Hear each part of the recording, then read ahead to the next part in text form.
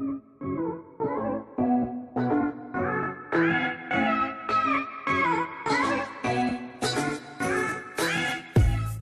guys, welcome back to another video. Today's quick episode is going to be about a tire pressure sensor kit and all the little stuff that it has. So stay tuned on this really easy and awesome upgrade. I hope you guys enjoy it. See you then. Okay, so this is the tire pressure system that I've ordered. Nice little box. Model description, you know, comes in here. Some facts about it, you know, cool stuff, right? All right. Well, let me go ahead and put the sleeve off. And this is gonna be shake the guy out. There we go. That comes off. Okay. Get some stickers. Not sure what the stickers are for, so I gotta figure that out. A manual. You have your individual sensor kit. So you get, you know, 4 sensors. And then you get this here. Now this has the valves and all that portion. And this has some wiring.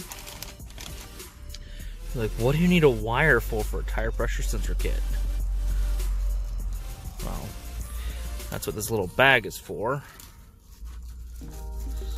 Oh no, it's stuck again. There we go. Voila!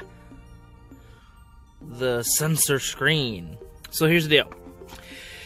This particular kit does all this.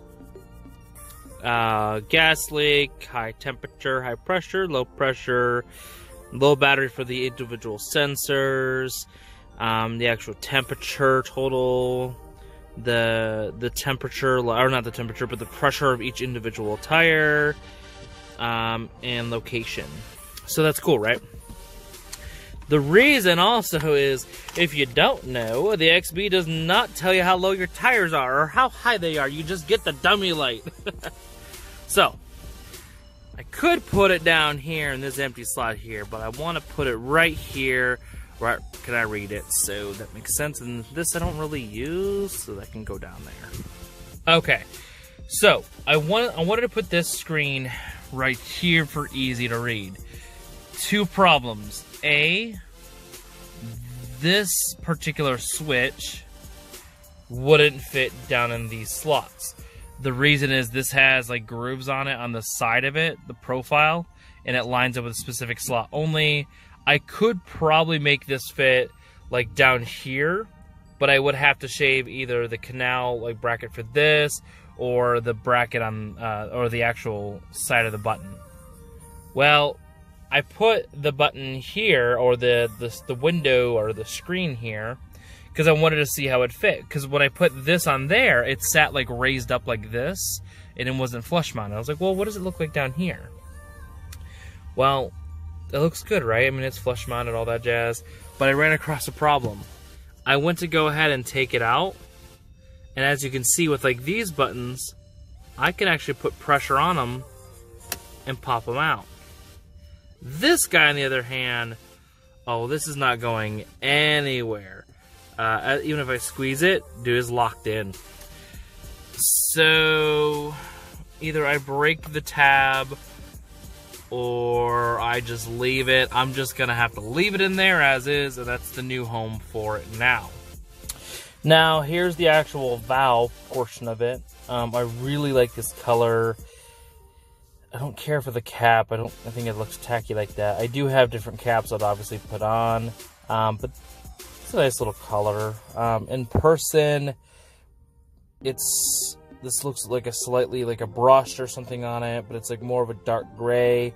On camera though, it looks kind of shiny and kind of chromy, but I think these would actually complement the wheels very nicely.